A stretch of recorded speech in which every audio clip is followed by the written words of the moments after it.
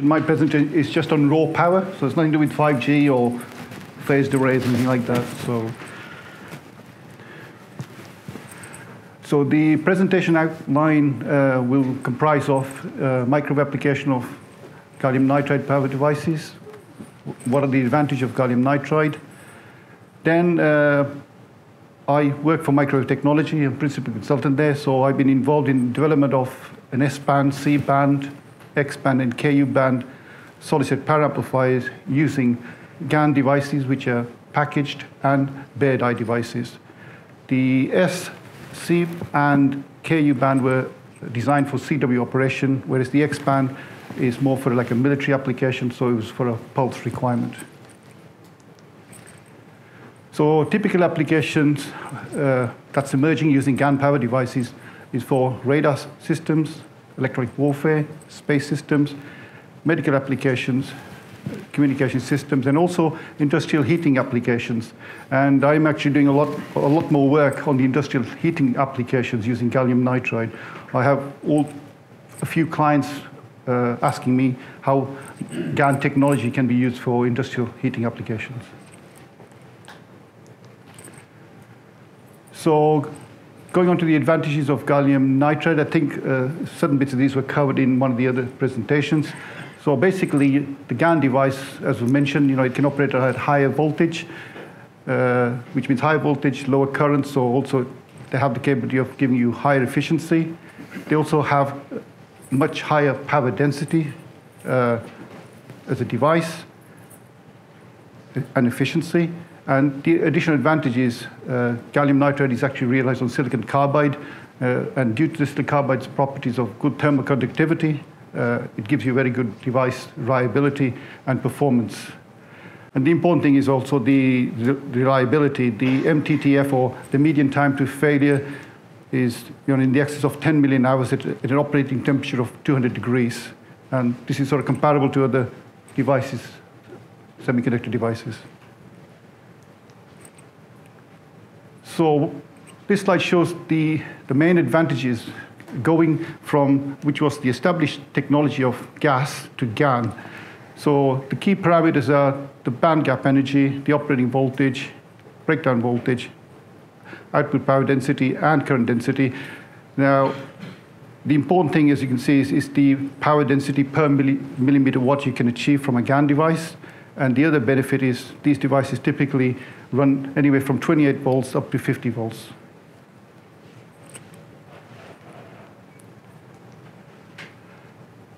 So these slides will now cover the actual design of the S-band SSPA. So what was the actual requirement? So the S-band SSPA was actually realized by combining 12 120-watt GaN devices. The frequency of operation here was 2.42 to 2.48. The target was to achieve greater than 1 kilowatt with a power added efficiency of over 40%, and the requirements to actually have the amplifier operating in CW mode, because it's for an industrial heating application. Now, if you're going to generate 1,000 watts with roughly, say, 40% power efficiency, with the amplifier generating that sort of CW power, you're going to be looking at around about 1.245 kilowatts of power being dissipated. So that meant, you had to design the actual individual stages for the highest efficiency possible. So these were designed by taking the 120-watt device and operating it in class F mode. So the single stage 120 actually was achieved around about between 65 and 70% PAE as a standalone amplifier. So what I then did was combine 12 of them to try and hit the 1 kilowatt output power. And that was actually achieved by then combining, using low-loss microstrip combiners. And again, the critical thing here was, because of the heat generated, you had to have good thermal conductivity from the actual material as well. So that just gives you a concept of the S-band SSPA. So you have 12 GaN devices with a low-loss isolator on each device for protection. Then you had the DC control electronics. It was based on 4 stages of amplification. And all the diode circuit that was used was low loss, because every 0.1 of a power dB is critical. And all the components were using COTS-based. So this slide shows you the actual realization of the 12-way power combiner and divider. So that's your power divider there. That's the combiner. And like I mentioned, you had to try and minimize the insertion loss, handle high power CW signals. And the whole thing was actually designed using an EM simulator to ensure, when you're combining 12 devices, the critical thing is the amplitude and phase imbalance between each of the devices. So it was critical to do the analysis using EM simulation on that, and then take that and then do a full simulation with the amplifiers. So that shows the actual measured performance of the 12-way combiner divider connected back to back. And from 2.4 to 2.5, the total insertion loss was around about 1.5 dB. So each one was contributing about 0.75. And that's pretty impressive for such a large structure, combining 12 devices. And the actual input return loss was better than 15 dBs. So that shows the picture in the lab was the amplifier being tested. So that's the SSPA.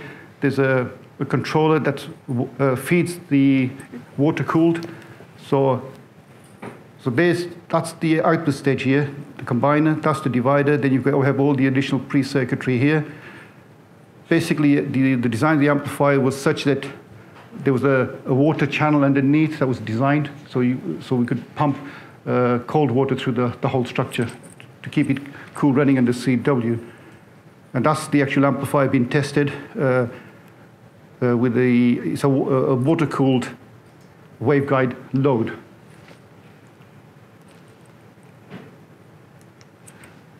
So in terms of the performance achieved, so with 2.4 to 2.5 gigs, the gain was just around about 50 dBs for the whole amplifier, with the input and output return loss better than 10 dBs.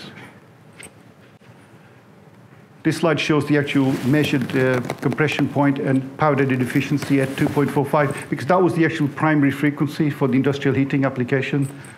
So as you can see, it was hitting just over 60 dBm with a PAE of around about 45%. And that's running in the CW mode. And this actually shows the power variation and efficiency from 2.42 to 2.48. So it's sort of achieving 1,050 watts RF with around about 45% PAE. And this is a slide where the thermal analysis was carried out using computational fluid analysis. So this simulation here shows that if you had the amplifier with just assuming it's an airflow, then surface temperatures were going to hit around about 170 degrees, 168. That's sort of prediction.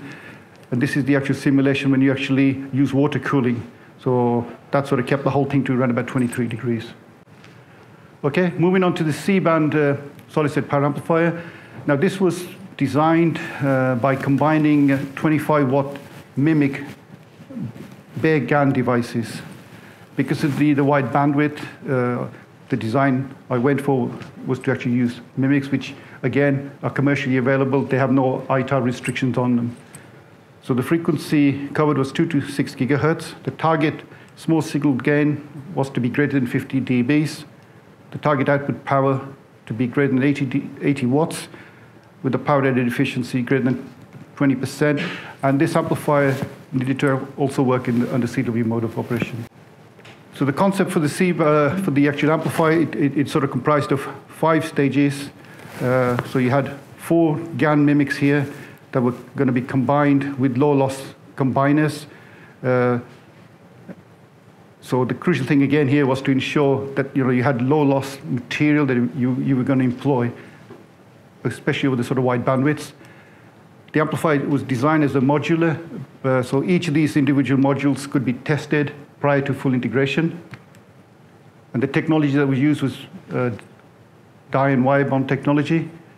And the individual GaN devices were actually sort of soldered onto tungsten copper carriers for thermal management. So that shows the picture of the 25-watt GaN mimic power amplifier in a balanced arrangement. So you can see these are the mimics here. And then you had the combiner circuits next to it. And that's the actual fabricated amplifier, the 2-to-6 amplifier. So the measured small signal response for the amplifier so this is measured over 1 to 8 gigs. So from 2 to 6, it's doing over between 50 and 55 dBs of small signal gain, and with the return loss of better than 10 dBs over 2 to 6 gigahertz.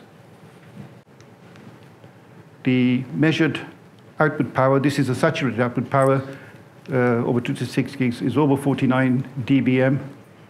So that's sort of hitting around about 80.5 watts as minimum, and the power added efficiency was above 20%. The X-band amplifier, now this was designed using package GaN devices. So we've gone from package to chip now to back to package devices. And again, the requirement, because this was a sort of military application, the frequency of operation is 8.4 to 9.6. And so what I did here was to actually procure pre-matched devices and then use them to design the amplifier. So again, the target spec for the small signal gain was to be greater than 50 watts, 50 dBs, but the target output power had to be greater than 500 watts. And this particular amplifier was going to actually operate in pulse mode, and the target power rated efficiency was to be greater than 18%. So the actual concept to realize the amplifier basically consisted of 8 stages of amplification, and I'm combining here 8 100-watt GaN devices. These are all microstrip type couplers, but this 4-way combiner had to be sort of a new design, had to be ultra low loss in order to try and keep the power. Again, the design concept was based on a modular design, so each stage could be tested individually, and then you could integrate the whole amplifier together. And again, the crucial thing was to use low loss softboard PCB material.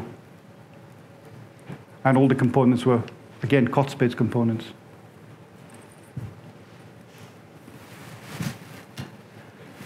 So that's the actual fabricated amplifier. So the requirement had to have a waveguide output. So the 4-way combiner in there is a mechanical structure that has been integrated with a waveguide output connector. And that's the actual measured small signal gain response to the amplifier. So from 8.6 to 9.6, it's achieving over 50 dBs of gain with the input and output return loss of better than 10 dBs. The measured saturated output power, which is this plot here, is over 57 dBm. So minimum is around about 512 watts of RF power, and the PAE is around about 19.5. So the next thing was to actually test the amplifier under RF input pulse conditions. So the test was done by having a 10 millisecond, a long pulse to see how it would behave under a long pulse condition. So this shows you so this is the actual trailing edge, and this is the actual rising edge of at the output of the amplifier under RF pulse conditions. And the actual rise and fall times were approximately 25 nanoseconds. The droop performance of the amplifier was of the order of half a dBs.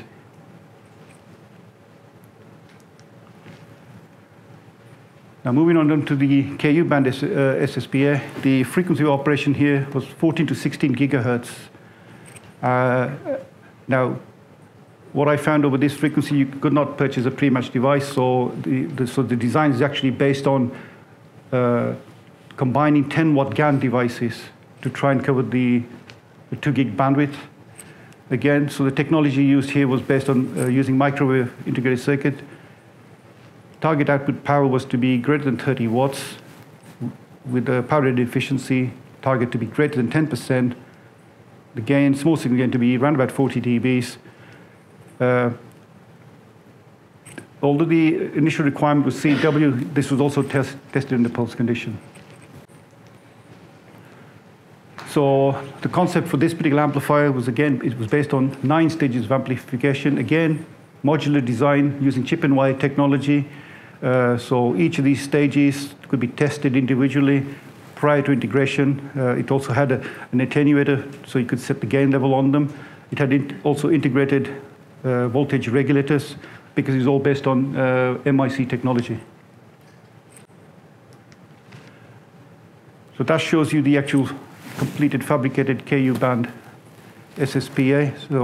So each of these stages are all individual stages with GaN devices in. So you have low power GaN devices all the way to the high power combined devices that comprise here. So you've got the 2 voltage regulators here for the power supply for the amplifiers. So the measured small signal response for this amplifier over 14 to 16 gigahertz was over 45 dBs. And again, the return losses here, the input and output, was better than 12 dBs. The measured saturated output power was greater than 45 dBm, which is this plot here. So around about 30.5 watts was the minimum. And the PAE was sort of averaging around about 12% over 14 to 16 gigahertz. Okay, thank you for your attention.